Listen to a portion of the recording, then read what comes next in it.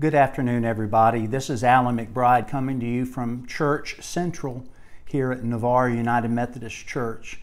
It's Monday, April 20th, and I just wanted to touch base with you for just a moment. I want to read to you from a French theologian, Francois Fenelon. He wrote in the 18th century, he said, "We must have faith during the period of our grief.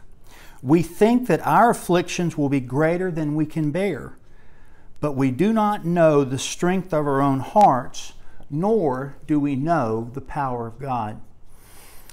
We are going through an afflicted time in our community, in our church, in our country, in our world.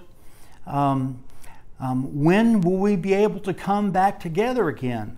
That's a question that is on my heart and mind, and I know is on yours too. When will things return to normal? I just want to encourage you that we don't know how much it is that God is uplifting us and encouraging us. Be open to how He's blessing and moving in your life. I know He's blessing and moving in my life. There's a lot of things that are really going well, even while we're in this closed down status. We at the church are keeping busy. The sanctuary, the exterior is being painted.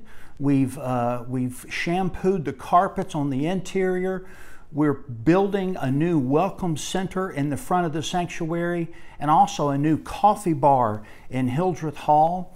We are getting ready for when it's time to come back together. We have a new mailbox with a secure envelope, a secure mailbox, so you can drop off your gifts securely if you're not able to bring it inside. There are wonderful things that are happening. Let me mention an incredible way that God is at work right now.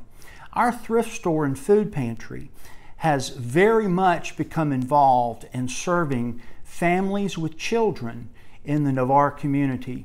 We're in the 4th week of serving upwards of 50 families with school-aged children. 120 children or thereabouts with weekly meals.